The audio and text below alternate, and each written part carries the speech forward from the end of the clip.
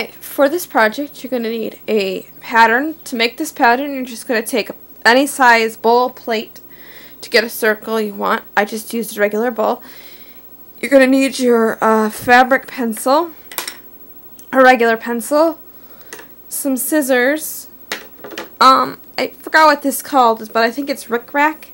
So you'll need any color rickrack you want. Any colored thread. I'm particularly using an orange red and a tan color. You're going to need a hand needle and a sewing machine and an ironing board.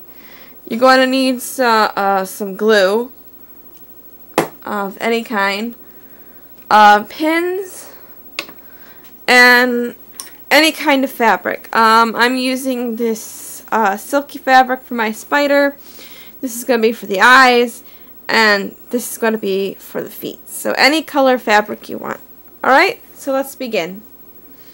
Basically, what you're going to do is, if you have an embroidery hoop, that's okay, but if you don't, it's still okay. So you're going to take your fabric pencil, and you're going to draw a mouth, any particular shape. I'm like this.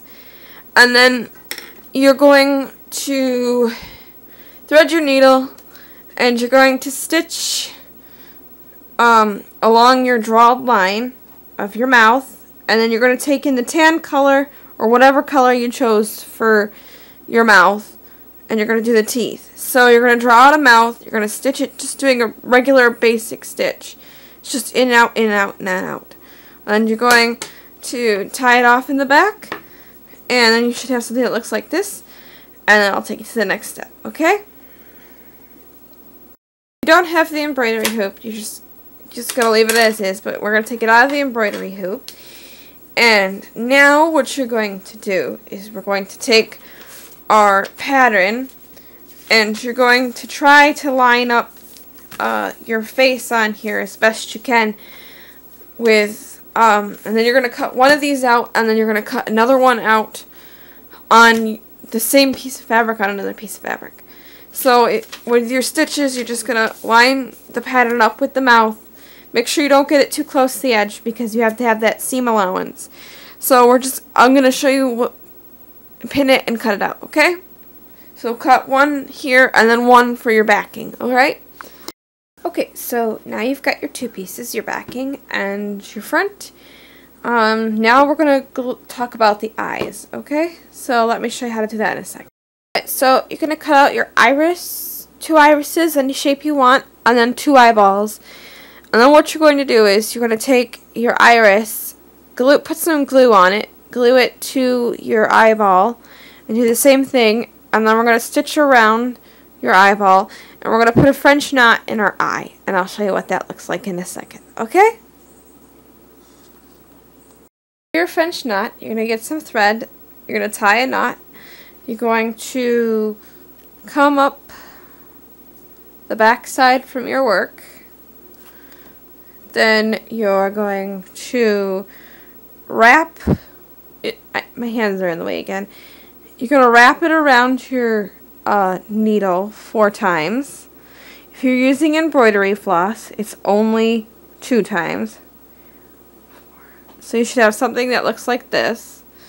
And then you're just going to stick it in your